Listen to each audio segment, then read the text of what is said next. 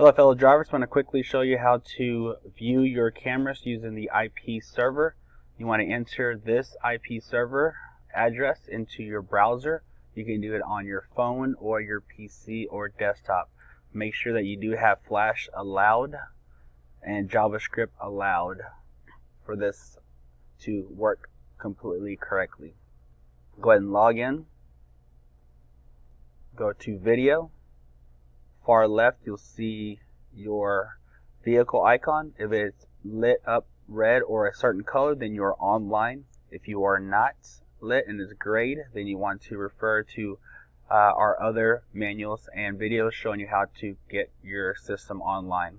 In this case it's lit up red, so I know I'm online. I want to go ahead and preview mainstream. Here are the different option grids. I only have 2 cameras connected, so I want to go ahead and just select the 4 options. I can go here now, right click on channel 2, preview mainstream,